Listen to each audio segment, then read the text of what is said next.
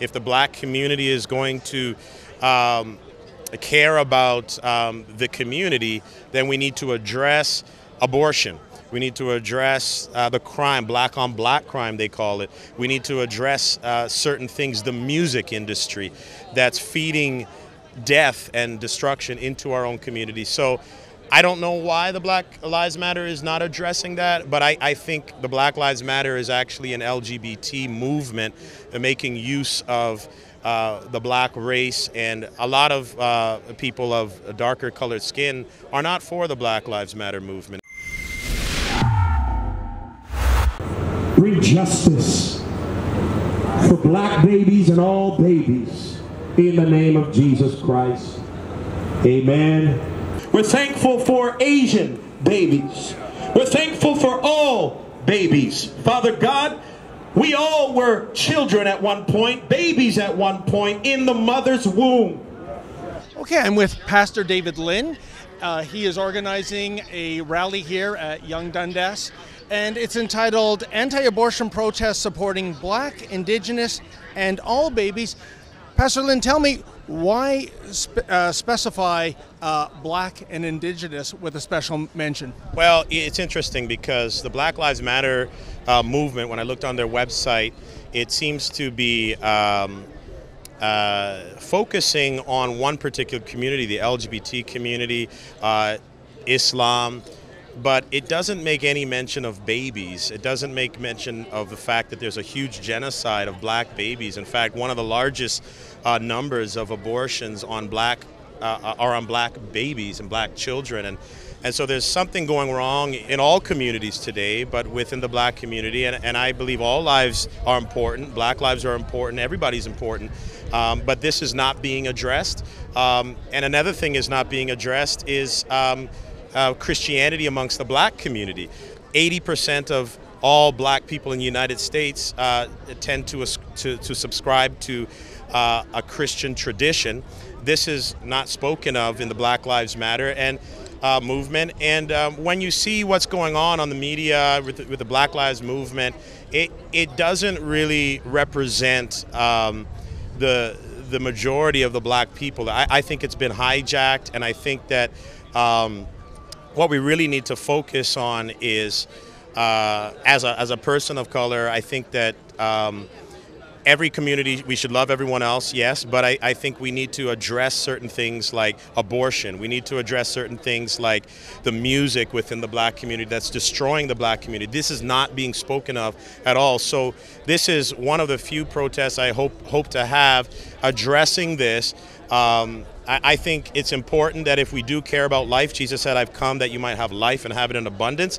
I think that we need to start at the womb, and we need to say, you know what, if you're in the black community or any community, we need to care for the life of the unborn. It's a separate being from the mother, and every child is made in the image of God.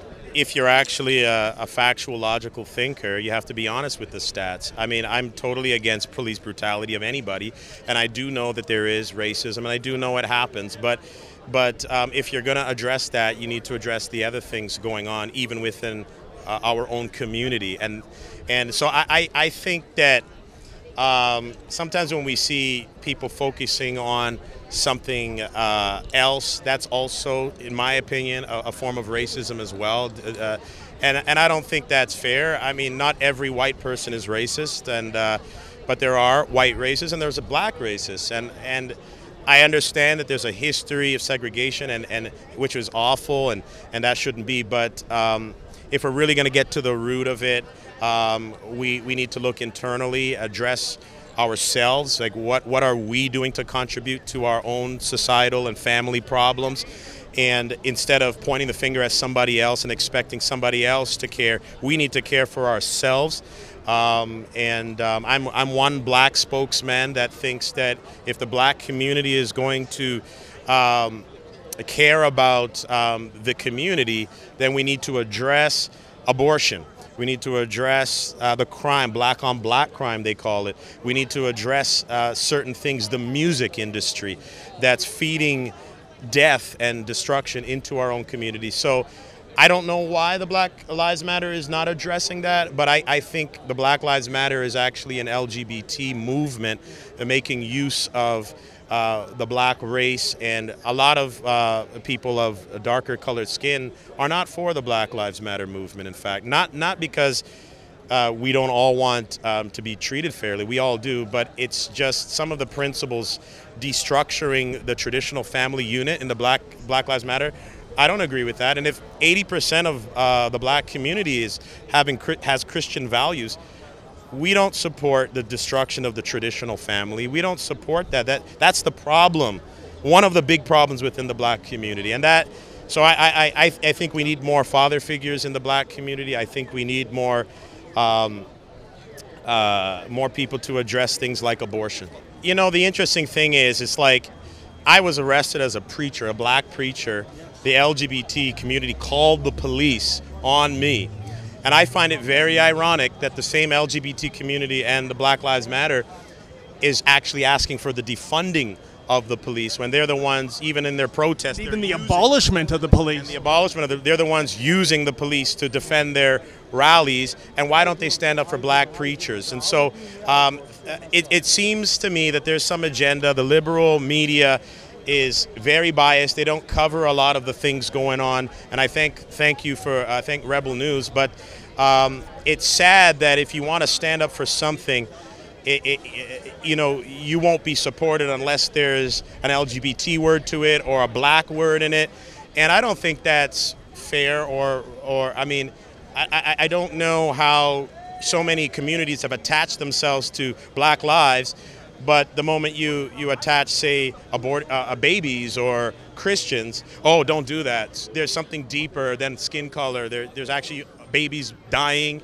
There's actually injustice, and it goes beyond a color. It's for everybody. And so I guess we're just in a political environment right now that there's a focus, and but we want to. I want to expose that hypocrisy, and I want people to know that as a nation we're suffering, and we need to come together, and we need to get back to basic principles and ethics that made our country great, and we need to stand up for Canada. Yes, folks, here at Rebel News, we endeavor to bring you the other side of the story, but there are people that don't want the other side of the story to be told. Therefore, please go to journalistdefensefund.com. That's journalistdefensefund.com. And if you can, kindly make a donation.